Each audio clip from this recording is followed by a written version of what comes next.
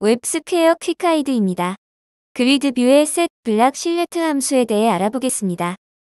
이 함수를 사용하면 특정 그리드뷰 컬럼에 속한 셀들을 사용자가 선택할 수 없도록 동적으로 차단할 수 있습니다. setblockSelect 함수를 그리드뷰에 대해 실행하면 그리드뷰 컬럼의 블록셀렉트 속성을 동적으로 설정할 수 있습니다. 사용 예입니다. 선택을 차단할 그리드뷰 컬럼과 차단 여부를 명시하십시오. 예제를 통해 확인해 보겠습니다. 그리드뷰입니다.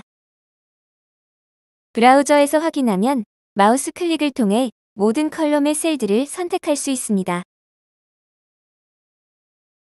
이 중 퀀터티 컬럼 셀들의 선택을 동적으로 차단해 보겠습니다. 그리드뷰 하단에는 트리거 버튼이 있고 트리거 버튼에는 온클릭 이벤트가 걸려 있습니다. setblockSelect 함수를 사용하여 콜사가 아이디인 컬럼에 속한 셀들의 선택을 차단하는 코드입니다. 퀀터티 컬럼의 아이디가 콜사인 것을 확인할 수 있습니다.